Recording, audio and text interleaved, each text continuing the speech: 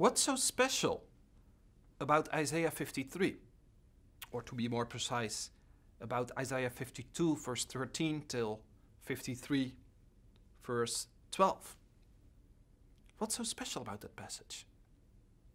Well, it's at the core, at the heart of Isaiah's message of consolation.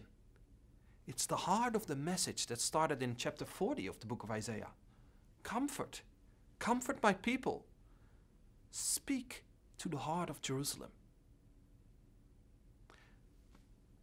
Isaiah prophesied that God himself would come and intervene in a special way on behalf of Jerusalem for the redemption of his people.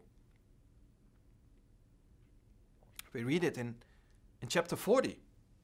Behold, the Lord God comes with might, and his arm will rule. And again in chapter 52, the Lord has bared his arm. God is intervening.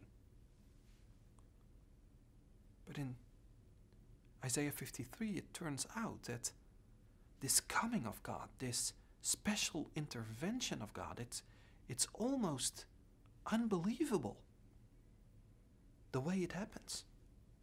We read it. Who has believed what we have heard? And to whom has the arm of the Lord been revealed? Why is that? Because God comes and intervenes while coming as a man who was despised and rejected, who even dies a violent death. What's so special about Isaiah 53 is that this righteous one is willing to give himself into this suffering, into this death.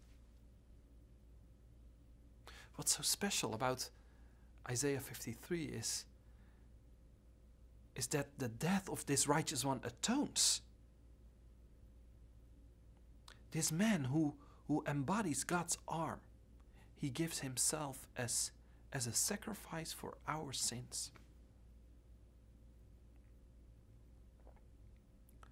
What's so special about Isaiah 53 is that this man not only dies, but also lives again. We read it, that after his death, he will prolong his days.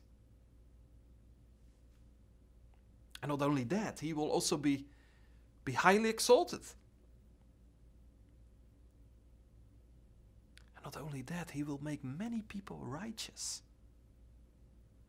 Bring them into a right relationship with God. And those people, they will share in the victory of this righteous one. What's so special about Isaiah 53 is that this prophecy was fulfilled. About 700 years later, in the person of Yeshua, of Jesus, the Messiah. He died for our sins and was pierced for our transgressions. And not only that, he also rose again on the third day. And he's now sitting at the right hand of God. Just as David already prophesied in the Psalms, the Lord has said to my Lord, sit at my right hand. What's so special about Isaiah 53 is that it's the future confession of the people of Israel. In that day when, as God himself said, they will look on me whom they pierced.